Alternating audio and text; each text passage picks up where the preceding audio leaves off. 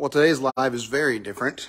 This is me asking for help, which is not always an easy thing to do for me. In fact, just 5 minutes ago, I was sitting on my garage floor and I was starting to Google the tar out of weed whacker engines, carburetor issues, trying to figure this out by myself.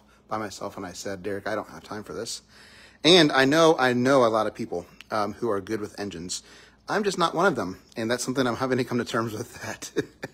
It's been an ideal of mine for a very long time that I can figure out how to work on engines, and I could probably figure it out. But right now, the time and the energy that I have is best served me not trying to figure out how to fix engines. So this is a collective call for help. If you're watching this and if you can give me some advice, I'd really, really appreciate it. So let me turn my camera around here. All right, so here's what we have. This is my weed whacker. I think some people give me a hard time for calling it a weed whacker. What do y'all call it in the South?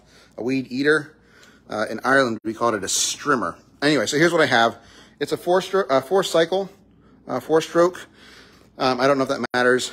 So here's what we have. I'm gonna lean it on its side for a moment. So this is, I guess, where the carburetor happens, I think. This looks like where maybe the air comes in, right here.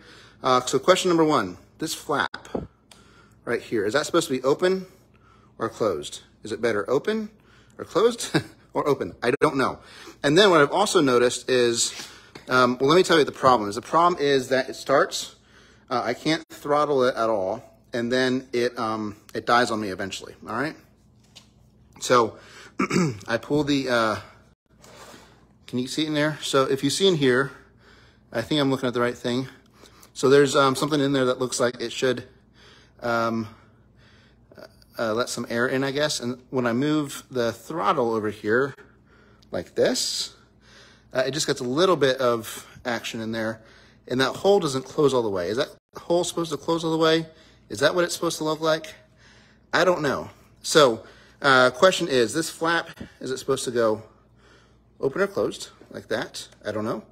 And then is that a problem that it's only moving that far? If so, what's the fix? I'm not really sure. I had the cable broke a while ago, and I had it replaced, and I think this started happening after the cable got replaced. So I'm not sure. Again, the problem is that it starts eventually. I can't throttle it at all. So whatever rev revolutions it comes on at, which I can kind of sometimes adjust by moving this little window right here.